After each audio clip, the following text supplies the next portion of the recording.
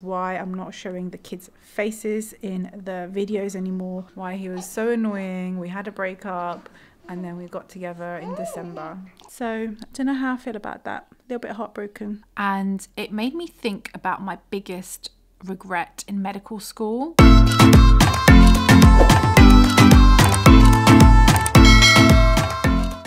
School drop-off is done. I am back home now to tidy, and I'm tidying like really random stuff. Look at this, right? I walked into the living room and I have no idea why this is here.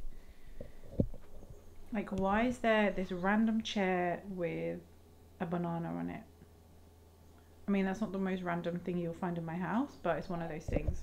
We were leaving for school in the morning and Ella was like, "Mummy's wearing a dressing gown." And I was like, that is so harsh because...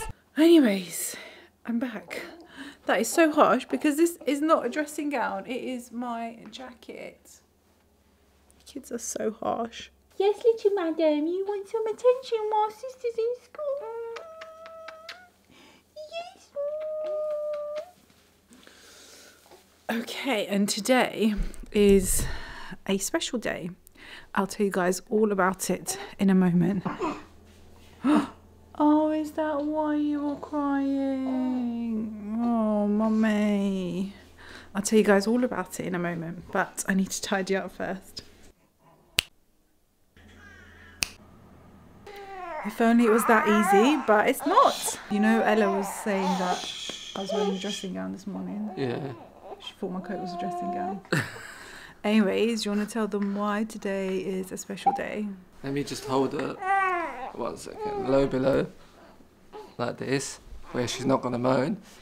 It's because it's our 5th year anniversary. Wedding anniversary. Wedding anniversary. It's actually been 10 years that we've met. We've been together, yeah.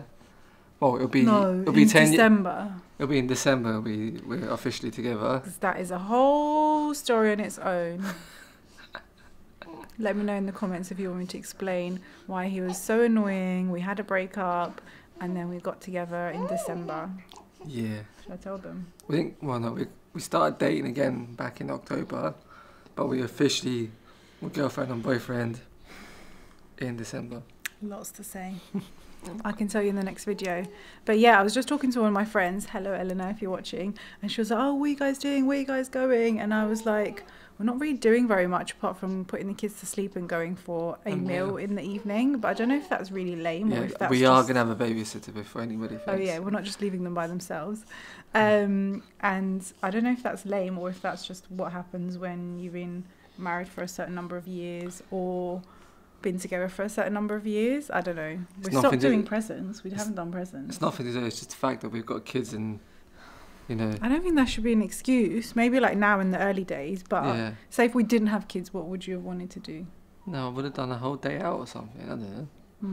What about presents? I think when it's anniversary and it's like something like a celebration that you share together, I don't know, like gifting each other a present. We could get like a mutual present, like a coffee machine or something. We've been thinking about the bean to coffee machines, but they're so expensive. So I think the cheapest is like £400 or £500. Yeah, that's the cheapest one. Exactly. We're gonna have to hold off on that one. Anyways, you guys might have noticed why I'm not showing the kids' faces in the videos anymore, and I'll tell you guys a little bit about why that is and the incident that led to that. But I need to go pick up Ella from preschool, so I'll catch you guys in a second.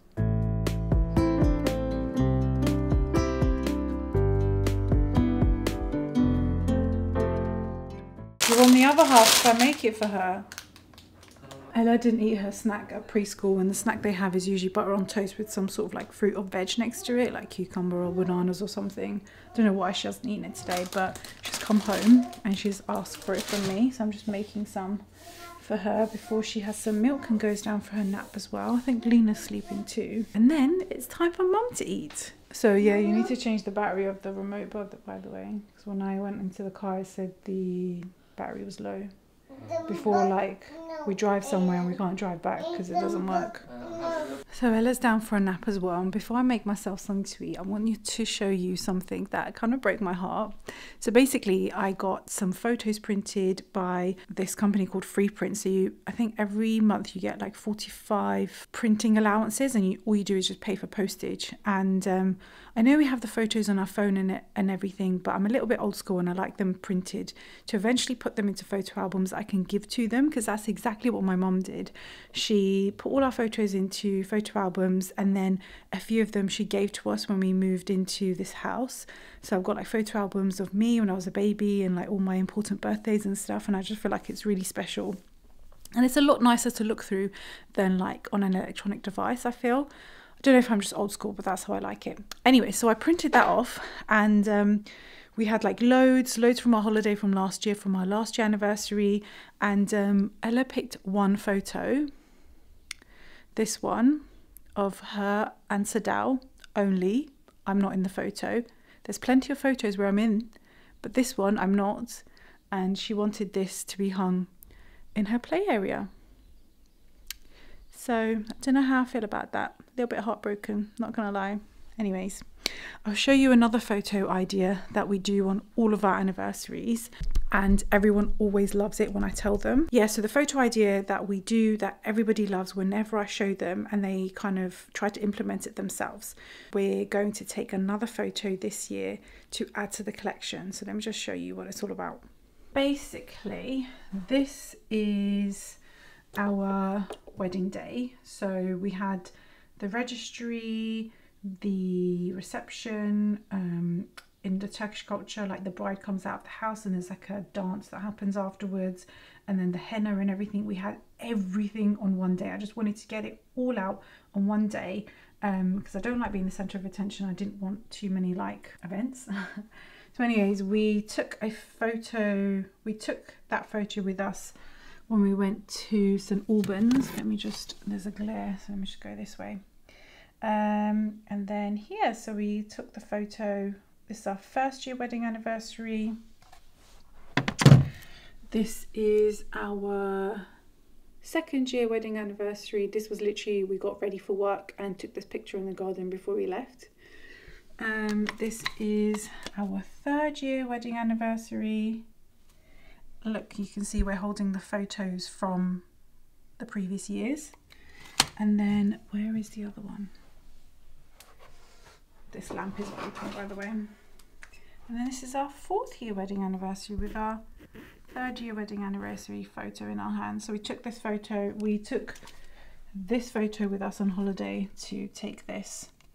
So this year we'll be holding this photo to take a photo with us. And I will continue that and make like a little gallery wall of all the photos until we divorce or we die. I don't know, whichever one comes first.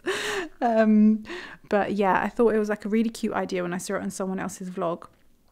But the funny thing is, I only get around to printing off last year's wedding anniversary and buying the same frame for it like a week before the anniversary that's coming up later. So that photo that you've seen that we're going to hold today to take a photo, I only printed it off this week and the frame came like 2 days ago. I'm really lazy when it comes to that kind of stuff. But yeah, if you want to see how the photo is going to look this year, obviously without Lena and Ella's face, then you can pop onto my Instagram, which is the Junior Doc, and see it there. I'm just going to get something to eat because I'm really, really hungry and it's 1 o'clock. And then I'm going to tell you why I have stopped showing Lena and Ella's face in my videos and social media and stories and posts and everything in general. Just made myself Turkish coffee and Sadal's gone out for his barber appointment, I think. Anyways, I'm just tidying up the kitchen as well, and I need to put away this pump. So you guys, some of you guys, if you've been watching me for a very long time, you may know that I had difficulties breastfeeding Ella, and we got to 3 months with lots of hard work, and then we switched to formula with a heavy heart, but it actually worked out very well and we were quite happy that we made the switch because it just meant that it was the best for everyone. And this time round, I faced the same struggles, the same ones. Anyways, so this company sent me a portable breast pump. It's called the Frapal. I'll link it below. And this is basically what allowed me to breastfeed longer than I could have, because whenever Lena didn't want to breastfeed and I wanted to keep up my supply, I'd pop this on and I could still go about my normal day and express some milk and give it to her in a bottle when she was being extra fussy.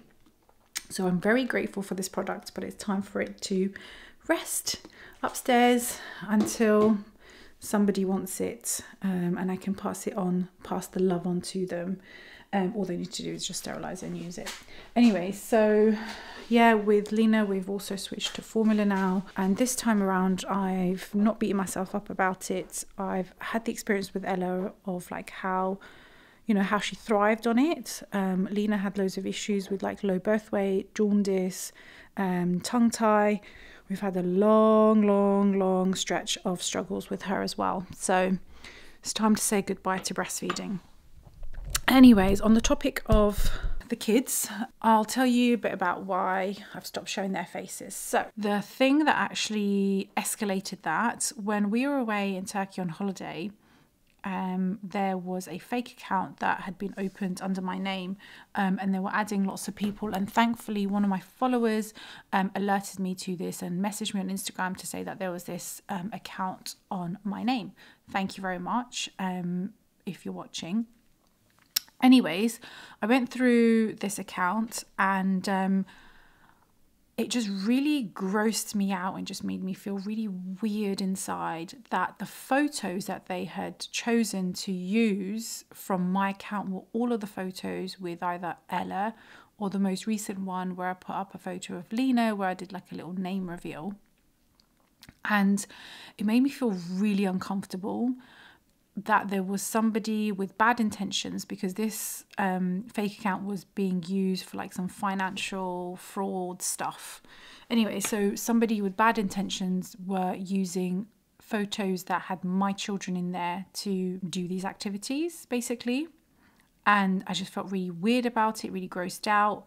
And it was basically, it got to the point where I was like, right, now is the time that I need to just stop showing their faces on my stories, on my posts, on my videos.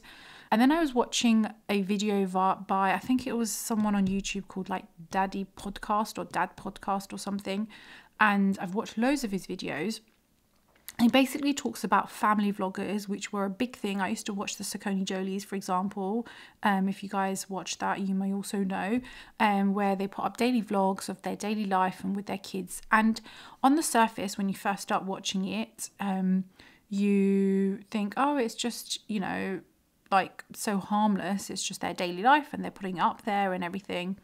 But then when you think deeper into it, these kids haven't consented to being on the internet, having, you know, important things discussed, like just like, you know, showing their tantrums, talking about their potty training, talking about the difficulties in their life, just anything basically, because you don't know what's going to happen when they grow up and they themselves or their friends look back at these videos and basically use any of that content against them or anything like that.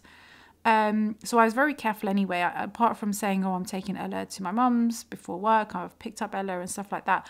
I don't really talk about, you know, her behaviour, you know, if she's upset with anything. I never record her if she's crying and things like that. So I was always careful anyway. But then after listening to, you know, the breakdown of family vlogging and the actual thoughts behind, you know, having kids on the internet when they haven't consented, and then it also made me uncomfortable thinking, what if somebody recognizes Ella from my videos and then notices what school they go to? And, you know, like, I know a lot of you, or nearly all of you, have a very kind heart, but there are people out there that don't, and it's just worries me to think about that aspect of things. So for that reason, I have decided to stop showing Ella's face, and whilst I'm doing that, I'm also just not going to show Lena's face either, so that nobody actually can see their facial features mature and they won't become recognizable. Now, if you see me out and about, which happens a lot, I have loads of people actually approaching me saying they much watch my videos. Where was the last time this happened? Was it when I was in labour? One of the midwife students said that they watch my videos. Or I've had somebody approach me in a nightclub saying they watch my videos. Somebody approached me when in the park. Somebody approached me when I was in labour. A few like medical students that we have on placements at work. So yeah, I've had like loads of interactions and it really makes me smile. Anyways, we're going off topic. So there is that security aspect to it as well. And I know, like with everything on my channel, you guys are going to be accepting and you guys will understand. And I hope that it gives you something to think about if you have children and you post them on your social media as well. Yes, saying that, I want to have this warm cup of Turkish coffee before Lena is due to wake up, which is in about 15 minutes. So I need to get her milk ready. And when I bring Lena down, I wanted to talk to you guys about how life has been, like an update on how life has been with 2 kids. Now that Ella's actually in preschool and I have like the morning to myself with Lena, and it made me think about my biggest regret in medical school and what I would do right now to change the way that I was. So if any of you guys are watching and you're medical students, it might give you something to think about.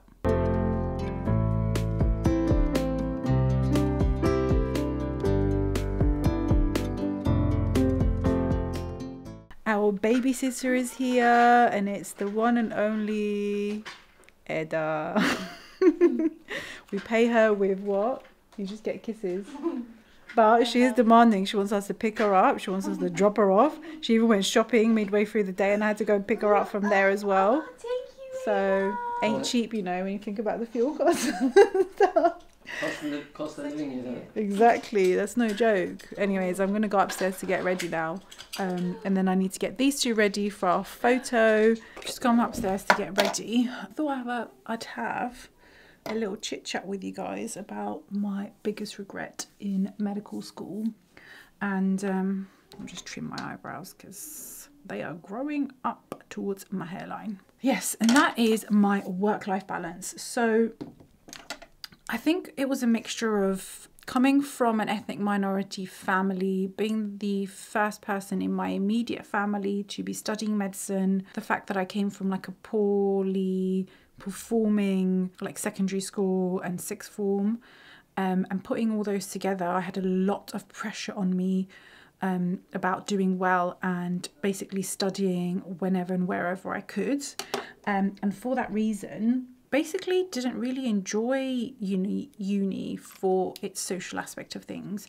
I was very much like the person who would go into lectures and then like go to the library to get anything that I wanted and come home and study. And I think a factor of that was the fact that I didn't live out, and I had like an hour's worth of travel to get back home to. Adding all of those together, I basically had like really bad work-life balance, and even going for like a coffee at the end of the day of lectures, I was like, oh my god, this is time out of me doing some studying at home. And it really started stressing me out, not so much in the year because I felt like I was on top of things and I'd go out on the weekends with Sadao, so that was kind of my like treat for the week. Like I don't know why I need a treat, I should just be like going with the flow, but anyways. And then what that meant was when it came around to exams, I had this immense pressure on me. So I put like a lot of meaning behind passing the exam. So passing the exam for me was like, if I don't pass, it's gonna be a failure. And if I fail, I'm not gonna be able to move to the next year and I have to repeat a year. And if I repeat the year and don't pass again, then I'm gonna drop out of medical school. If I don't finish medical school, I'm not gonna become a doctor. Everyone's gonna know that Ezgi's a failure. Everyone's gonna think that, oh look, she wanted to do medicine and she couldn't manage. I'm going to feel awful because that's the only thing that I ever really wanted to do, and now I've lost it.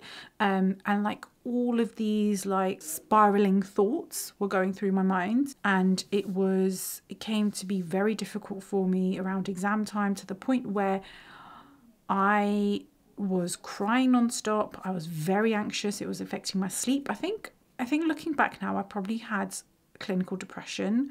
And anyways, somehow I got through my exams. Yeah. Hello? What? What are you doing? I'm trying to get ready. Hello? What do you want to ask? Yeah, I was going to tell you something, but it's fine. Tell me what? I can't tell you on camera. It's top secret. What? Uh-huh. What is it? You have to edit it out. Go on then. Yeah. Anyway, after that exciting news. Yeah, so I ended up having to get CBT. So my biggest regret looking back is that I should have focus on your studies, obviously, that's the reason you're there, but I should have put a lot more focus on my work-life balance and methods of de-stressing, breaking down my workload, being realistic with my goals. So that's what I have taken forward with me, because whenever I speak to anyone, so I do sort of seminars and lectures about how to get into medical school, and I might have one coming up soon actually, so keep your eyes out and watch this space. But yeah, so my number one tip is always make sure you are able to get your work-life balance right in medical school, because you can then transfer those skills when you're actually working, and you've got loads of other commitments. Say like you're in a relationship, you have a family, you have a household to look after, not just a one bedroom that you rent out.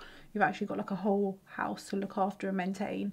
Those skills come in like really handy. If anybody is watching and you are in a similar situation, make sure you actually schedule in. If you find it difficult to take time away from studying, make sure you schedule in some like time away from that and actually think about what you enjoy, think about what your hobbies are as a person. Because I'm thinking back, I probably would have been able to maybe get better grades, if anything, had I actually taken time out and looked after my mental health. The stress actually inhibited my learning, and I think that's one thing that I struggled with, because sometimes a bit of pressure, a bit of stress is good. It keeps you going, keeps you moving, keeps you motivated. But when it passes that crucial boundary and it's starting to affect you and become depressing and cause anxiety, then that's when you need to step back and readjust things. Anyways, I don't even know what to wear because nothing fits me. I still am due to lose my postpartum weight.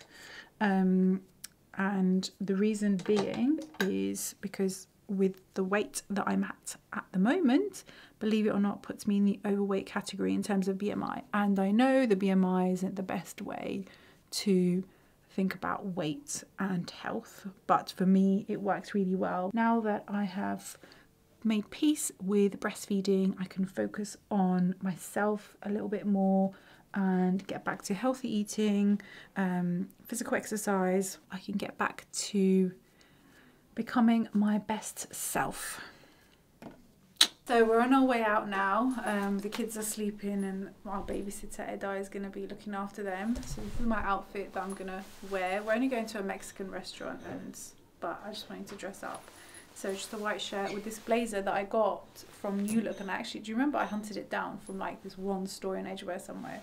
And I got it, and I'm just pairing it with the only jeans that fit me in my wardrobe, and it's super stretchy and it's quite tight here, but I'm going to make do, and I'm going to wear some heels, and we're just going to go with the flow. You can show yourself as well. Oh.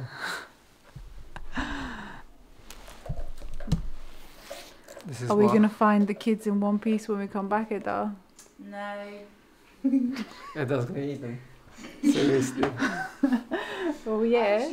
They actually, if they were edible, yeah, I think I would have like fully just gone ham on like Lena and Ella's cheeks and arm rolls by now. Anyways, we are off, guys. I'll insert some clips of our meal here, but if you want to see the final photo that we took for the anniversary photo, then you can go over to my Instagram, which I'm gonna put here, and have a look. Is your hand even showing when you're doing this? Yeah, look. Oh, okay.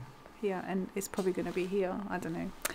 Anyway, it was actually a struggle to get the photo. Alina was crying, Ella wasn't smiling, my hair was doing all sorts, and Sadal was doing like some weird constipated smile, but we got one snap in the end. So thank you so much for watching, guys. I'll see you next week. Bye. More like you don't like the photos. You know what you would do? She was just zooming. Okay, this photo is nice. Zoom. Yeah, but everybody does that. No. Wait. Tell me you don't do this. When you're in a group photo, you look at yourself and you're like, if you look good, you're like, yep, that's a good one. Yeah. You don't care if the other people are blinking, they got their double chins out, whatever. You just look at yourself, and that's what I did naturally. No, not if you're gonna put it on your Instagram. Anyways, guys, bye. Seriously.